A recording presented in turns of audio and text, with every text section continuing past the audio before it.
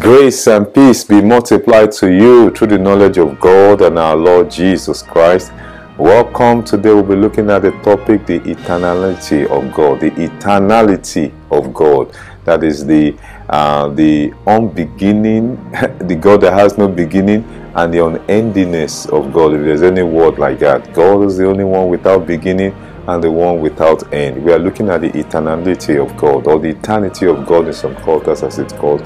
Basically, it's the aseity of God with respect to time. That is, God has no, there was never a time God did not exist. I think that should give us a pause right there, that God will never cease to exist. There was never a time God did not exist. There was a time I didn't exist. There was a time you didn't exist. There was a time everything all around us never existed.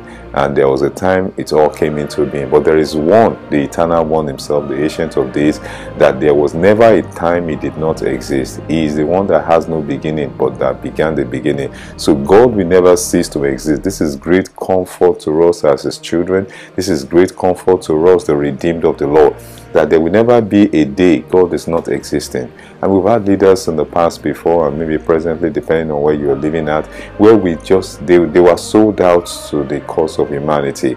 People appreciated them for what they did for their nation, for what they did for the company they were working at, and they could wish that they would be there forever. But circumstances of life gets the better of people. They come a time whereby no longer, maybe due to age or due to other circumstances, they couldn't get to be in that same leadership position or in that or even in a soccer team, in a sports team where you have a star player and you could almost wish he's playing forever, but the time we come, those things will go down.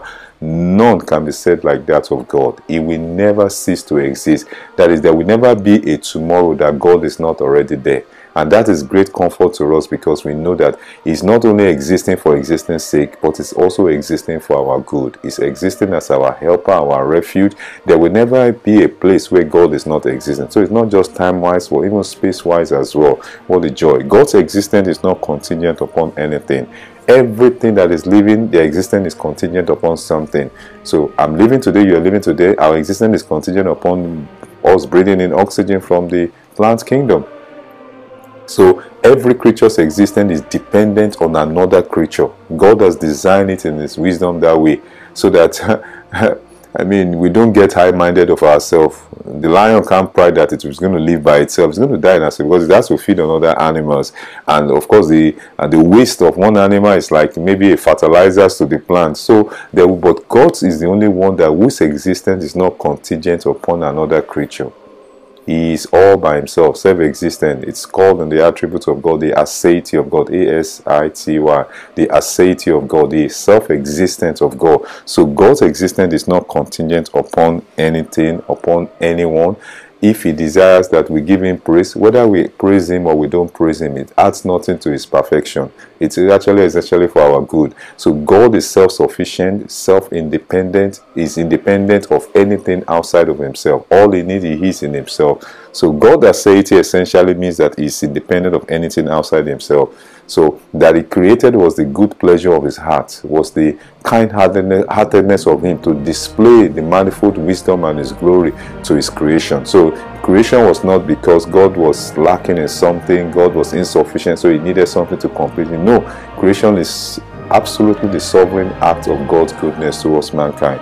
God's eternality is the aseity in respect of time. So if we look at it this way, the correlation between God's aseity and God's eternality, the aseity is that essentially God depends on nothing to stay alive. You and I cannot say that. We need oxygen to breathe. We can't say we don't depend on anything. We need food to eat.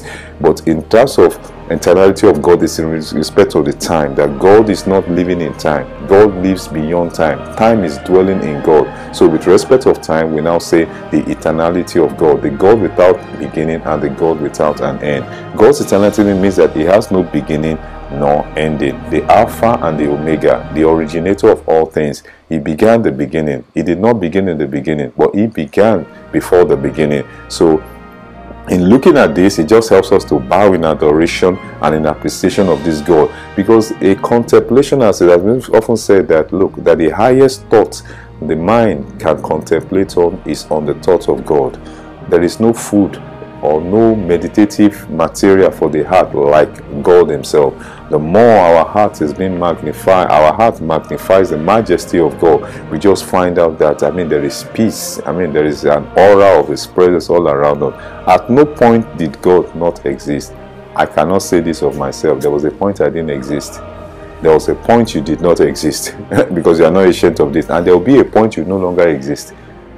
Physically speaking. Although for man, the soul doesn't really die. The soul is either going to be with God in eternity, New Jerusalem, or in the damnation of fire. But I pray by the mercy of God as his children, our lot is with God in the New Jerusalem. But there was a time we did not exist. There was a time you and I, but none can be said like that of God. There is actually no place God is not existing. So when we are looking at the eternality of God, we might have tendency to say that it's in the scope of time-wise, but we can also embroaden it, because whatever God is infinitely that. So there is no place God is not existing. There is no time God did not exist, and there will never be a time God is not existing. What a joy. God did not begin in the beginning, he began the beginning. So as it's often said in Genesis 1, that in the beginning God created the heavens and the earth. So it said that it should be Genesis 1 verse 0 as the late Miles Monroe, blessed memory, that before the beginning God, then that's Genesis 1 verse 0, then Genesis 1:1, in the beginning God created. So let's not think that God began in the beginning. God began before the beginning. He didn't even begin. He's without beginning. He began the beginning. So there's never a time that he had not been. He had always been. Time was created by God in Genesis 1, times and seasons. The greater light will rule by the day. So God lives in an everlasting now. He has no past nor future. Very mysterious. It's one of those things whereby we could call the Godhood of God. God dwelling eternally as now. It's never changing. You and I will age. You and I, one way or the other, there was a time we were kids, babies, growing up, our body went through changes, but God is the immutable one that doesn't change. So he lives in an everlasting now. So even what it's going to be tomorrow, God has already lived our tomorrow today. Or even, I want it today, yesterday, and in the future. It's essentially just talking about time-wise for creatures. God is beyond such. God is beyond those kind of a thing. When we are talking of time-wise, yesterday, today, yes, God uses those terms in the Bible because that's the language we understand. It doesn't mean that he himself dwells in time. He's beyond that. It transcends time. Time in scriptures refers to our time, not to his. So time in scripture, we have dispensations, we have ages, we have periods in human history, and all these ages and periods, God is beyond such. It's regarding to us. He created it. He said, the earth goes around the sun 365 days. For the most part in a year. God is beyond that. God created the sun. God created the earth that was going on. He created the whole universe. So God is beyond that. So when God is speaking in time in scriptures, it is actually regarding our time. And so 1,000 days could be 1,000 years, could be a day. 1,000 years could be 1 day. 1,000 days could be 1 year. It's just the sovereignty of God. God is beyond that. So when we are looking at the eternality of God, especially when God speaks, God always speaks in the now. God speaks into things that have already, calls those things that are not as if they were already, because he dwells in eternity. God dwells in eternity, but time dwells in God. So time is in the confines of God.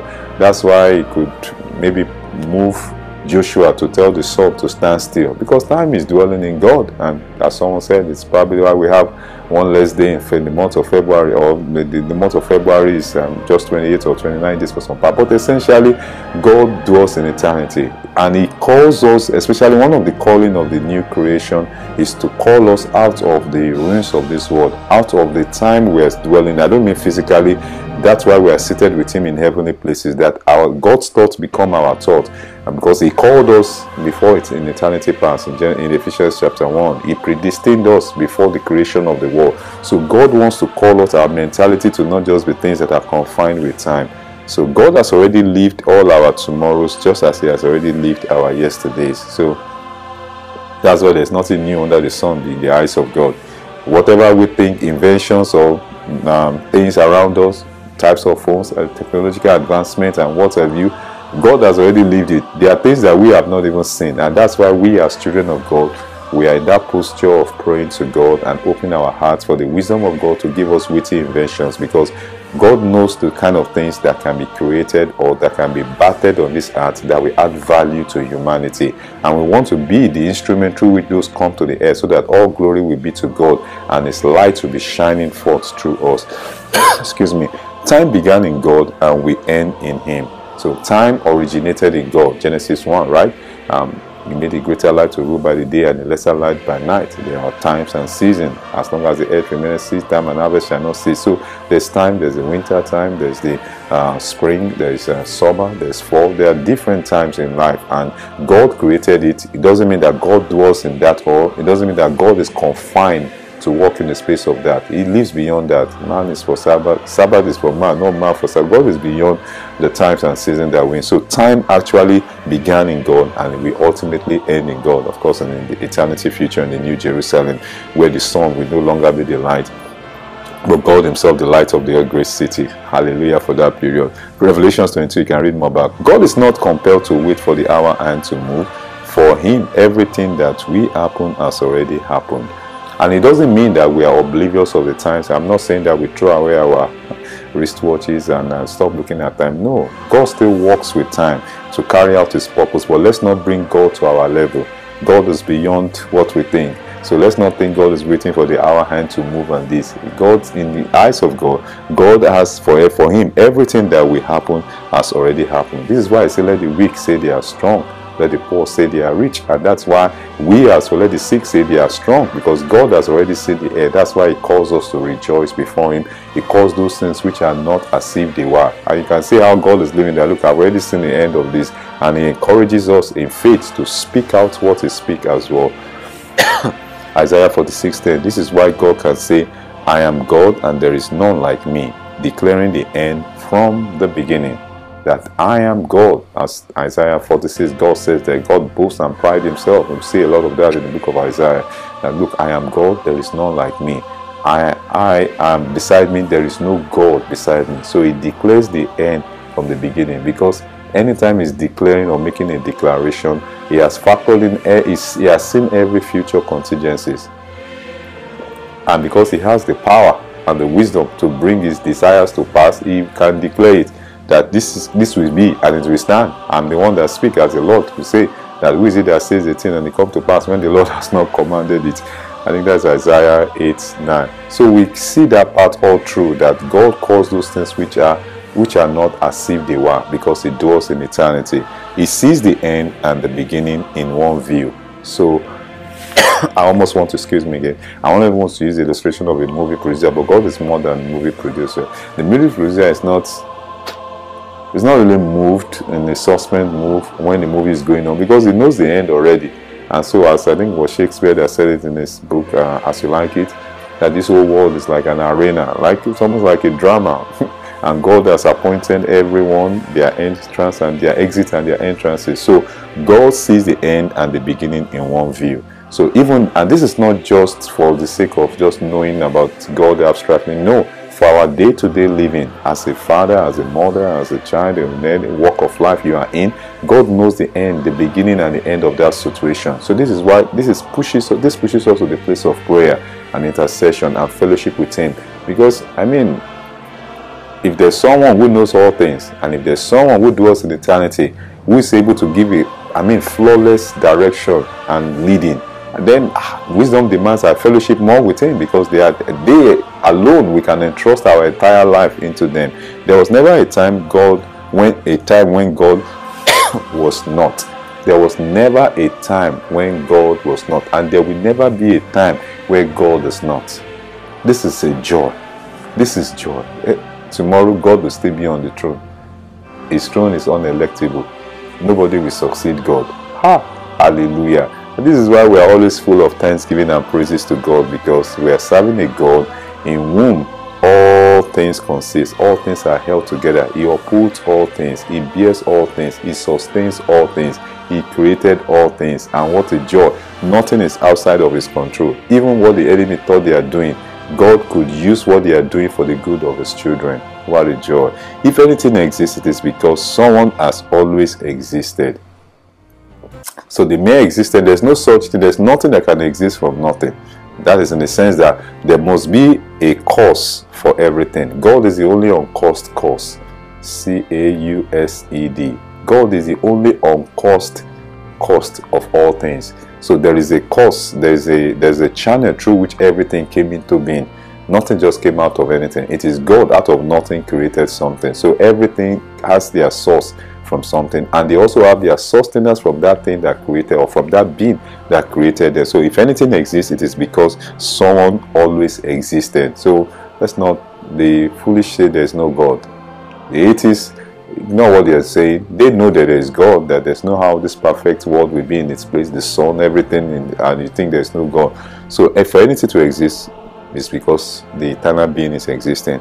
Nothing could absolutely be now without the existence of an eternal being.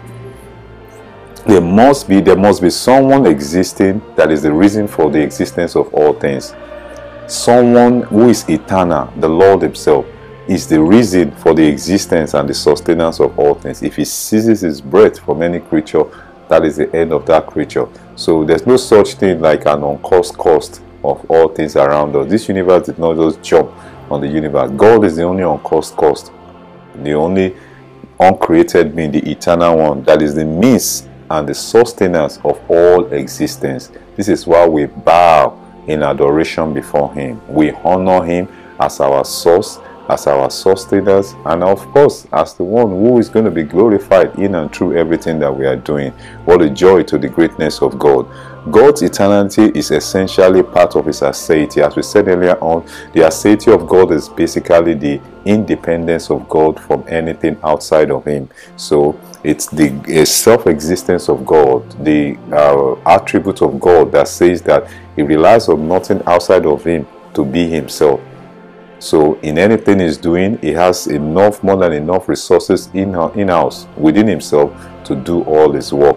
Nothing precedes God, nothing was before God, and no God will succeed God. Every position in life, leadership especially, will be succeeded by somebody. Nobody is going to live eternally. Even for the monarchs, there's a time for their time to get out of this earth. Nobody's going to be here forever. Nobody has been here forever since creation. So, but nothing precedes God, and no God will succeed God. And I think for our day-to-day living, for any project we want to go on, for any task, endeavor, let's always remember to commit it to the hands of God. Let nothing precede God in that project. Let nothing precede God in our family. Let God be the first. Let God be the ultimate goal. God be the reason why we are embarking on any endeavor. God be the reason for any relationship. That every part of our being is saturated with the eternality of God. We have eternity in view. That God, will you be glorified in this? You know the end from the beginning. And this particular job, in this particular position, in this particular project, will you be glorified in it? And God is always faithful. He said we should call upon him, and he will show us great and mighty things we know not. Everything may cease to exist. It would be impossible for God to fail to exist. Everything, the whole heaven and the earth will pass away, Revelation 21 says. So everything is going to pass away. Everything may cease to exist. Let's say the angels could cease. I didn't say, the Bible didn't say they will cease to exist, but let's just say the angels could cease to exist. Man could cease to exist. The plants, everything, but God alone is the only one that cannot cease to exist. As the eternal being, as the source of existence of all things, God, there will never be a time that God will fail to exist, and there will never be a place God is not existing at. And God really is a passive. God really is passively existing in any realm. And this is the power of prayer, whereby we are praying and eulogizing him as the great God to manifest himself like never before. He never came into being and would never be out of being. That's the majesty of our God. Never came into being. Never like, okay, and he was not, and he just all of a sudden came in. We can say of, I don't know much about Methuselah, but what Genesis said was like, no father, no mother. And we could say of Adam. Adam was created, but we look all around, but we could say God alone is the one that never came into being and never be out of being. We all came into being one way or the other. So for be able to, every creature, angels, everyone came into being. God created all things, visible or invisible, whether they be thrones or dominion. But he himself he never came into being. He has always been in existence. What a glory and majesty of our God. He is a being who must exist for anything else to exist. For humans to exist, the plant kingdom must exist. If the whole plant kingdom should die and not produce oxygen, humanity will fizzle away. And if humanity fizzles away, the plant kingdom as well will fizzle away. But there is a being that is the reason for the existence of all creatures. That is the person of God himself. The eternality of God. The eternity of God is a being who must exist for anything else to exist. And the joy of it, that's why it's called the eternal God. The joy of it is like his existence is not contingent or dependent on anything outside of himself.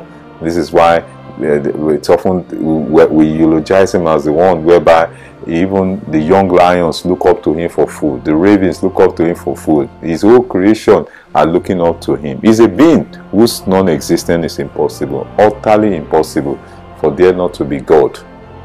I mean, someone will say that, why are we looking at the eternality of God? It's one of the attributes of God.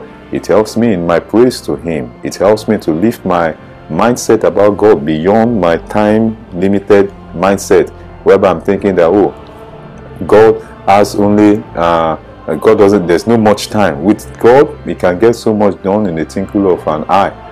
The whole heavens and earth, creation was basically 6 days. It wasn't even 6 for full days. So when we see the fact that it helps us, it magnifies God in our heart. It helps our adoration. It lifts our faith up to that point that whatever we want to get done is not as huge as the creation of the heavens and the earth. The time dwells in God. God does not dwell in time. The core concept of eternality is God's permanence. He exists everlastingly. So again, pounding it and pounding it, that the concept of God's eternality is that it's permanence. It's unchangeable. That's why I say, I am the Lord, I change it not. The immutability of God, the unchangeableness of God is always true to himself, always true to his being, his nature. So we see that that's the core concept of eternality, that when God says, I am good, that goodness is for eternity. When God said he's merciful, that mercy endures forever. So we can see this in the attributes of God, that God is patient and long-suffering. God is infinite in anything that he's doing, and it is constant, not changing. He neither grows nor ages. There is no aging, there is no improvement, there is no addition to God. God will not be better than he is today. God was not better than he is yesterday, than he was yesterday, and he will not be anytime. He remains the same. All that God is, he is in himself. He is in himself. His eternality is our greatest comfort, and this is one of our soul finds rest in the eternality of God. It could be when people lose their loved ones, many times, especially maybe the breadwinner or something like that. It seems like if the heart becomes depressed, because here you are, this is like the key person or a key factor in this organization or in this family or in this nation that is gone, and there's a fear. Even in the world, in the corporate world, there's a certain insurance policy they have for the settlement of that. That's the key person, that because they know if something happens, the success or the failure of that organization is going to be determined right there and there. But what a joy that for God there is no cessation of existence. Everything is subject to cessation of existence, but not with God. So this is our rock, as Deuteronomy puts it. That's why God is likened to a rock. That is our rock. That is a sure, steady foundation. God's eternality marks the difference between the Creator and the creatures and his creatures. That is the difference. That is the distinguishing factor. The line between, it's more than that. There are many other lines, but this one, because the creatures, there was a time we all came into being. So there was never a time that we were, or there was a time we were not. But for God, it cannot be said like that, because there was never a time God was not. So that marks the difference between the Creator and the creatures. God's eternality is his lordship over time. His lordship over time. So Sarah at 90 could give birth. So God can go beyond time to do his miraculous work. God is not confined with time. God is not confined, though he created time, but himself cannot be restricted by time. himself cannot be boxed with time. So even that's why our destiny is in his hands. That's why we are thanking him, we are praising. That's why we are to look unto him alone. So they look unto him and they were lightened and they were not put to shame. So our dependence continually is unto him, because he is not confined by time. As the creator of time, he stands above it. He only enters into it to carry out his will. Like in the case of the incarnation of our Lord Jesus Christ, God manifested in the flesh. So he himself is not, he created time, but he doesn't dwell in time. He dwells in eternity.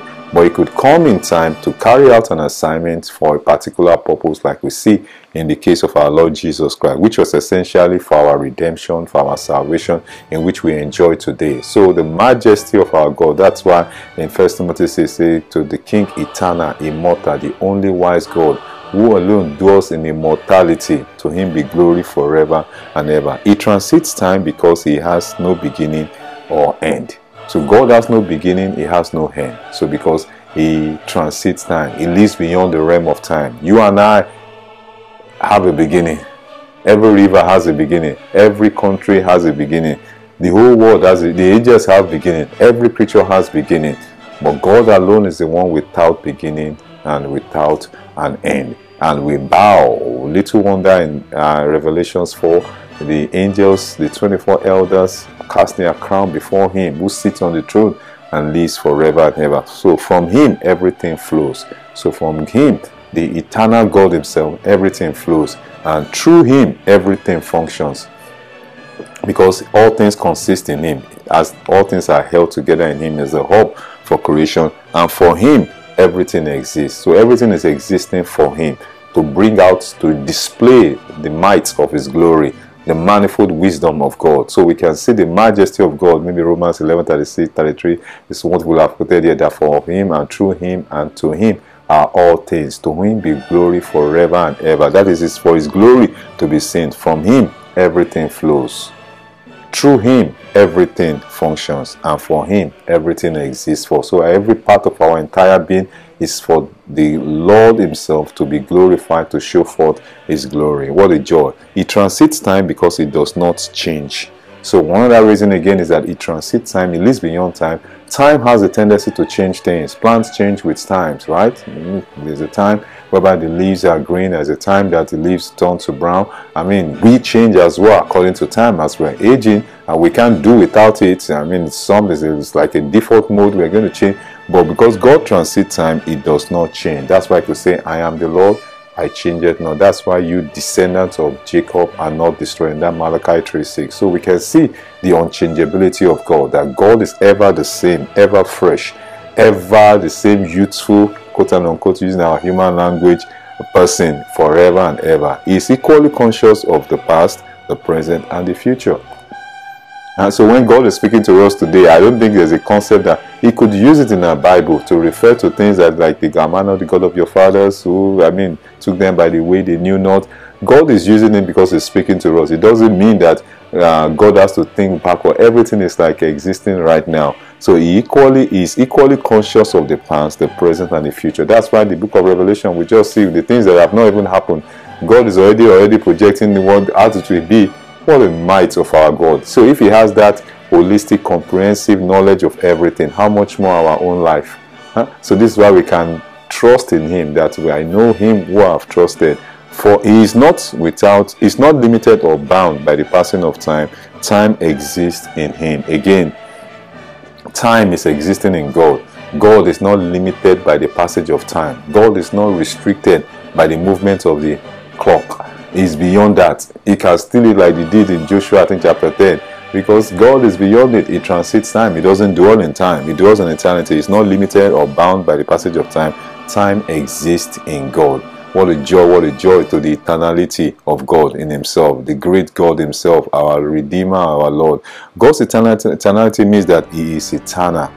That God is eternal. Eternal means that which exists in God, which exists by God, which exists, that is God himself. So anything from God that exists that is not a creature we could say is eternal. Like for example, the wisdom of God is eternal. The life of God is eternal. It's called eternal life. So the power of God is eternal. That power doesn't diminish or increase. It's still ever fresh, the same. It doesn't need to be replenished. So the eternity of God is basically God is the eternal being. God is not in his essence this day what he was not before, and we be tomorrow what he is not today. So this gives us assurance. It gives us the rest that we can trust our life entirely on God. He asked us, say, my son, give me your heart. Trust in the Lord with all your might. Not of your own understanding. For all your ways acknowledge him. It's because he dwells in eternity. He sees the end from the beginning. He knows the beginning from the end. From every aspect, he has perfect, flawless information or knowledge about everything. And he knows the best way or the best route for anything we want to do. This is why we go before him to acknowledge him, to ask him to direct our path. He even said, just acknowledge me. He said, many are the devices in a man's heart, but it is the Lord that directs his step. So it's a joy, what an asset to have a God that knows all things and is willing. He has a kind-heartedness. Out of the goodness of his heart, he desires to lead us continually by his Spirit. What a joy. In the beginning, God. At the center, God. At the end, it's going to be God. The Alpha and the Omega, the beginning and the end. The one who is, the one who was, the one who is to come. There will never be a time God is not existing. There will never be a place that God is not. God in his eternality. And the beginning, God. In the center, at the center, it is God. At the end, it's still going to be God. What a joy to the eternal God himself, our Lord and our Savior and our Master, our Father. What a joy to the eternality of God. What a joy to the glorious thing he's doing. He is what he always was, and he is what he always will be. God is not going to change. It's not going to change in his love for us, in his mercy for us. Somebody might ask, but there are times in the Old Testament whereby the anger of the Lord arose against Israel or things like that. The change, that doesn't mean God changing his essence. God doesn't have mood swings. Any change we read, or like for example, the scripture talks about he repented the Lord that he made man. That is actually a change which was due to the fact that his creatures have, because of the misdoings of his creatures. So he changed in his dealings towards them. God doesn't change in his person, in his character, but his dealings with his creatures could change. If the creatures have gone south, if the creatures have started doing despicable things, have started doing acts of wickedness, then they are now inviting the wrath of God. It doesn't mean that God changed in his essence. El Olam means the everlasting God. The everlasting God, the immortal, the invisible, the only wise God. The same yesterday, today, and forever. The one who was, the one who is, the one who is to come. Our Redeemer, our strength, our fortress, our Waymaker. What a joy to just have him as our God. There is no God like Jehovah. The greatness of our God. Let me read 1 Timothy 6:16. Who only hath immortality, dwelling in the light, which no man can approach unto, whom no man hath seen nor can see, to whom be glory and power everlasting. Amen. The greatness of our God, the El Olam, the everlasting God himself. What a joy. So if we picture, and this was C.S. Lewis that said this, that if you picture time as a straight line along which we have to travel, then you must picture God as the whole page on which the line is drawn. Just think about that for a second, or for however long, it's for the name of the Lord to be glorified. So time is a line we draw on the page of paper, and so the whole page itself, let's picture that as God. So time is just moving in God. God is not the one confined by time. Time was created by God. So if you picture time as a straight line along which we have to travel, then you must picture God as the whole page on which the line is drawn. The infinitude of God, the infiniteness of God, the immensity or the vastness of God, if we're going to borrow those terms, because God is beyond what we can imagine. That's why his ways are not our ways, his thoughts are not our thoughts. It's far beyond every description God is giving to us through earthly things around us, because that's what he can use to find around to relate to us. So time and dispensations are within God and not him within them. This is called God's eternality. So the dispensation, we have the dark age. I mean, we have different dispensations in the history of mankind. All of them came into being, and they were regimes, empires, and what have you, superpowers of the world that conquered and were conquered and what have you. But God does not exist in them. God is not confined with them, but all the times and dispensations are within God. So time and dispensation are within God and not Him within them. So this is God's eternality. That is the lordship or His sovereignty over time. His sovereignty over time, not confined by time, not limited by time in any form. So from everlasting to everlasting, you are God. Psalm 90 verse 2. Psalm 90 verse 2. You are God from the beginning to the end, the ancient of days. Psalm 90, you've been our hiding place, our dwelling place. Lord, thou art been our dwelling place in all generation. Before the mountains were brought forth, or ever had been formed, the earth and the world, even from everlasting to everlasting, you are God. That is everlasting, without a beginning and without an end. So from everlasting to everlasting, God is God. God is God. What a joy. His crown has no successor. That throne, O God, is forever and ever. Let me read that from Hebrews chapter 1 verse 8. The throne of God is forever. He was never elected into office. He will never be elected out of office. But unto the Son is said, that throne, O God, is forever and ever. The scepter of righteousness is the scepter of the kingdom. Every leadership position came into power, even if it's by family rights or inheritance or by election, depending on what part of the body, or by appointment or what have you. All of them have the expiration, but God is the only one that has no successor. He has no predecessor, and He also has no successor. He is the same person from eternity past to eternity future, the King of kings and the Lord of lords, the majesty of His throne. His throne is timeless. His throne is eternal. What a joy to the greatness of our God. So Jehovah is a title pointing to God's eternality. So the title Jehovah essentially is believed to mean God's eternality. It contains eternity past, the present, and the future. And we can see this, especially when God introduces Himself. We take some scriptures from Revelation 1:4 as well. So the Jehovah title, essentially the Lord means that the Lord over time, the Lord over people, Lord over every form of His creation. What a joy. So Jehovah is a title pointing to God's eternality. It contains eternity past, the present, and the future. Let me read from Revelation chapter 1 verse 4. Revelation chapter 1 verse 4. It says, John to the 7 churches which are in Asia, grace be unto you and peace from Him who is and who was and who is to come, and from the 7 spirits which are before His throne. So from Him who is, so that title Jehovah means who is. That is the same person that subsists in Himself. He doesn't have a beginning. He has always been.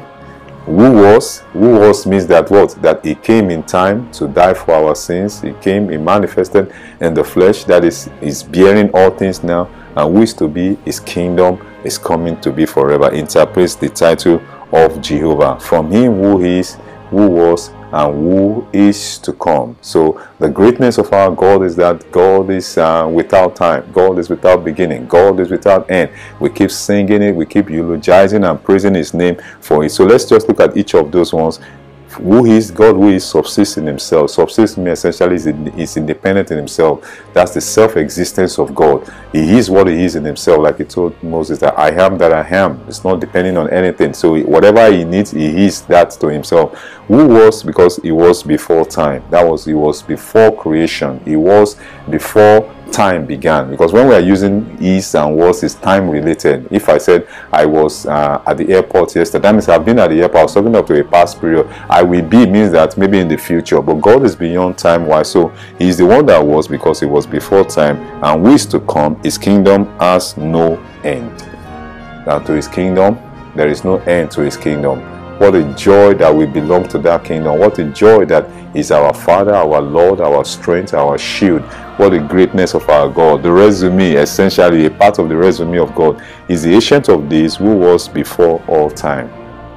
As the Ancient of Days, the freshness of His Spirit, the newness of Himself, ever the same. He has energy or power that needs not replenishment. He walks in infinite wisdom that is beyond a wisdom that never gets outdated, because he's the ancient of days himself. So who was before all time began? The eternality of God. That is the God that is not bound by time, that is not restricted by time. The 24 elders cast their crowns before him who lives forever and ever. I could take that from Revelations Revelation chapter 4, essentially. Revelations 4 verse probably from verse 5. Revelations 4 verse 10 rather. Verse 10. And the 24 elders fall down before. Let me read from verse 8. And the 4 beasts had each of them 6 wings about him, and they were full of eyes within and the rest, not day or night, saying, and they were full of eyes within, and they rest not day or night, saying, Holy, holy, holy, Lord God Almighty, who was, who is, and who is to come. And when those beasts give glory and honor and thanks to him that sat on the throne, who live forever and ever, the 24 elders fall down before him who sat on the throne and worship him that lives forever and ever, and cast their crowns before him, saying, Thou art worthy, O Lord, to receive glory, honor, and power, for thou hast created all things, and for thy pleasure they are and were created. So all things were created for his pleasure, for his good, the God that dwells in eternity. Time is dwelling in God. So nothing precedes God, nothing is before God, nothing will be after God. Nothing is before God, nothing is going to be beside God. Say, beside me there is none. So no, God has no equal. God has no equivalent. God has no alternative. There's no alternative to God. God is God by himself. All find their existence from this immortal, eternal being, the King of Kings and the Lord of Lords. We bow down our head in adoration. Little wonder is said in Isaiah again, I am the Lord and there is no other. There is no God beside me. So today we've been able to look at the eternality of God. We said the eternality of God is essentially that God has never ceased to exist. God will never cease to exist. That is the permanence of God. God transcending time. That is, God lives beyond the region of time, beyond the region of season.